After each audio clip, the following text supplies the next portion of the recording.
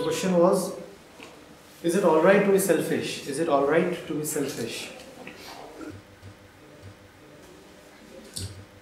Clearly understand this. What you call as I, what you call as the self, selfish, the word self is important. What you call as the self, I, is two very distinct entities, very distinct entities. One is what the brain thinks itself to be. The second is what you really are. So there are actually two selves. You may as well make a note of it. There are actually two selves. One, the false self centered in the brain.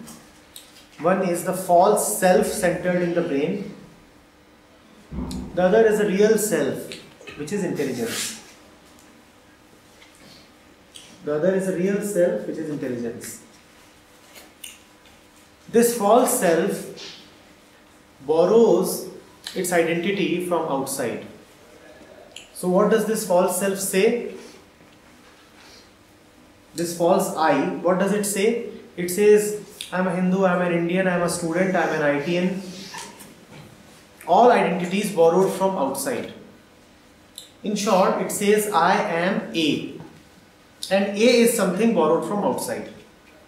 I am A, and A is F time and space. A is F T X.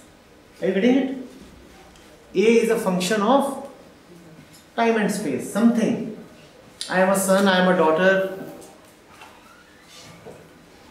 I am handsome, I am intelligent, whatsoever. Something coming from outside. That is the false self. I am Rajan, I am Naren, I am Mohit. Something coming from the outside. An identity borrowed from the outside. That is the false self. Right? And this is, as we said, centered in the brain. Then there is the real self. And then there is the real self, which does not say I am A. It just says I am. It just says I am.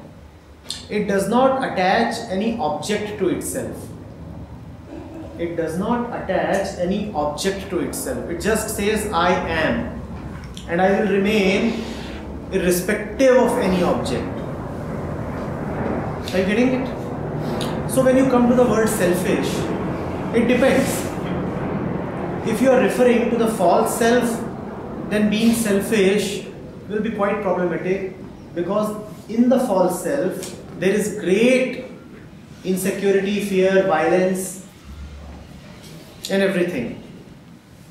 Whereas if you mean the real self, when you say selfish, then being selfish is beautiful. Then being selfish is beautiful. So it totally depends on which self you are referring to. Most people live in which particular self? The first one, the brain-centered one. And hence selfishness is a dirty word. Are you getting it?